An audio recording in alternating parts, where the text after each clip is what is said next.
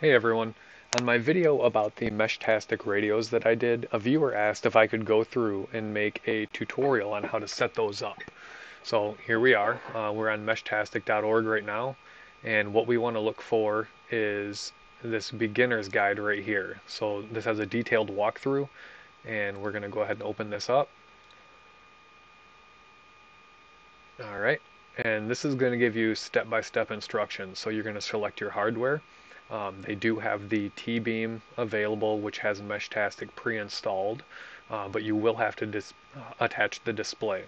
But soldering these on isn't that bad. If you don't go with this board, you have to update the firmware. So this is what I had to do because I ended up buying this TTGO LoRa 32, and these do not have GPS, but they do have the other texting functions. So on this screen they show you make sure you select the right board frequency for your country. I live in the US, so I went with 915 megahertz. If you live in a different country or area, you should follow this. These are open bands to the public, so you are allowed to use this. It's FCC compliant and everything like that. And then they do have a full list of LoRa frequencies per region right here, so you can click on that. If you go with the T-Beam, you're going to need some 18650s. There's a battery holder on the back side of this.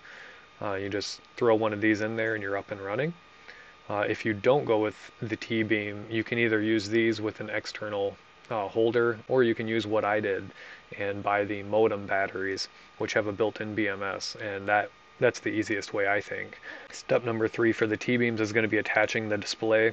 They have a zoomed in picture here showing you the 3v3, the ground, pin number 22 and 21. So there's some straight through pins right here that you're going to solder on here, and that'll be up and running. If you do not go with the T-Beam, if you go with like the LoRa 32 like what I have, the screen comes already pre-installed. If you want the GPS, this is really your only option. So install your app. They got links here. You can just go to Google Play and search Meshtastic and it pops right up.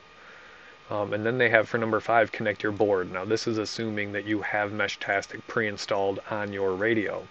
If you don't, you want to scroll down here to update your firmware. And so you'll go through, step number 1 is click here. So we'll open this up. And these are the latest releases. So this is 1.1.48, which is the most recent release right now. So I'm going to go ahead and click on that. And then you want to come down here to the zip folder, click on this to download it. I'm just going to throw it into music right now. So while that downloads, we can come back over here.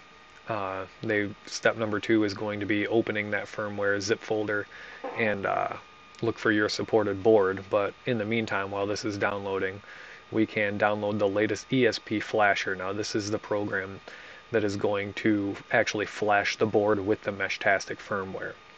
So we can go ahead and open this up as well. Alright, and you want to select the correct flasher for what you have. In this case, I'm going to use the X64. Click on that, and I'll throw that right there in the same folder. Hit save. So it'll download this. Now we can come back to this screen. So connect your radio to your PC via USB, which I have already done, and then click Browse and select the firmware for your board from the package we just downloaded, which is this. So we can go ahead and open this up now. We'll hit Show in Folder, and we're going to extract all.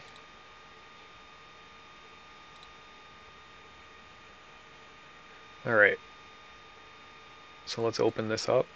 So you can see there's a bunch of different firmware versions available, and it's based on area, it's based on frequency. There's different types of boards in here. For what I'm doing, I want to come down here and choose the T-LoRa V1 US. Okay, so I know now that that's the one that I'm going to be using. Alright, so it looks like ESP Home Flasher is done. One thing you're going to want to do before you go any further is open devices and see which COM port your radio is on. So we're going to open this up. Alright, so mine is on COM 9. That's going to be important for the next step. Alright, so now we can open up our folder that has the ESP flasher and double click this to open it. So our serial port is the one we just looked for, COM9. Our firmware is our TLoRa V1 US. Oh, this is the wrong folder. Hang on guys. Let's go to music. Sorry about that. Alright, this is a newer version, so I need to update this anyway. TLoRa V1 US, so I'm going to select that and then just hit flash ESP. So this is going to go through, connect, checking everything. It's going to upload this.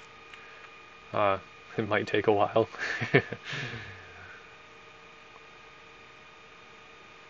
Alright, so now it's going back through, writing it all.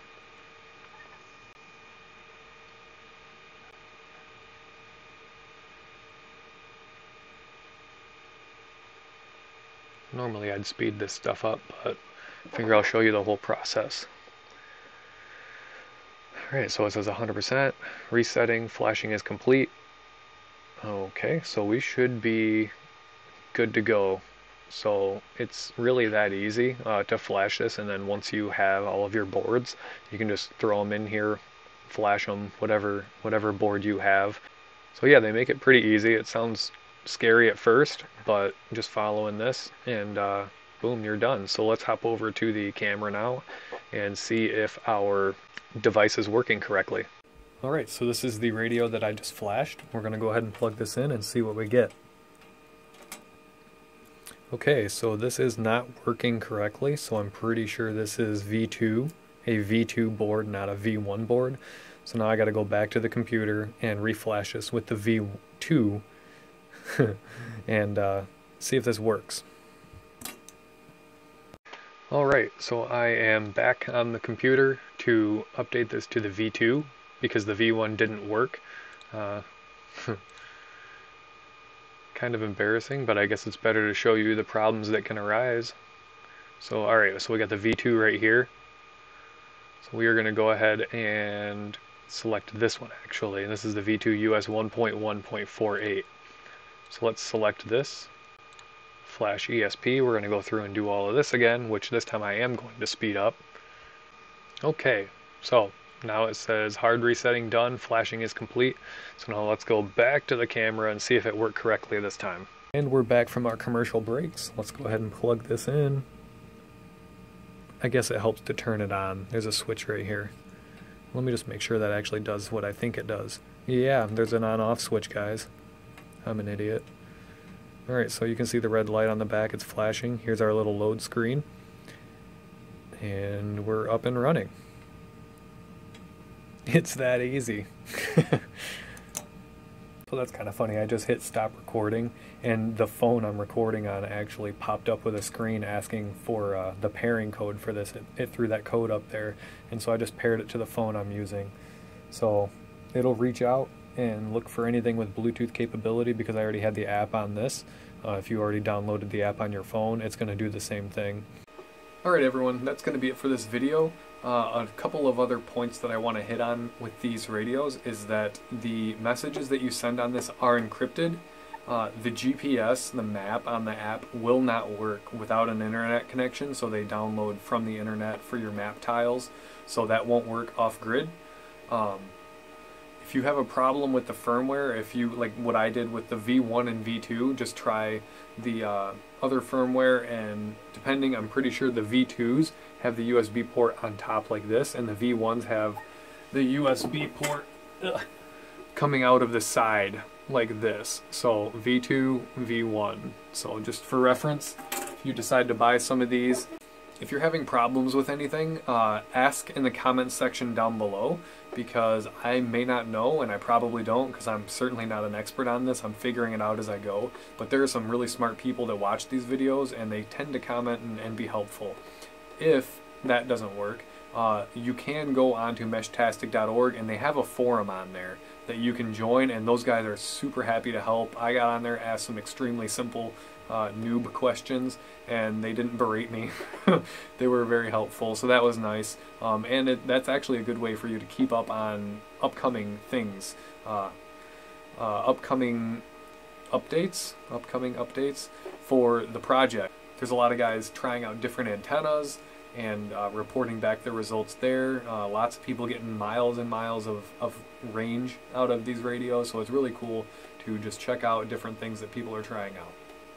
Alright everyone, that's going to be it for this video. I hope you enjoyed it. I hope it was helpful, and if you have any questions, like I said, ask down below or hop on the forum, and I will see you on the next one. Thanks for watching. What else was there? Nope. If I remember correctly, so that's kind of cool. So if this is the kind of thing that I think you'll be happy you did. Sounds really dumb.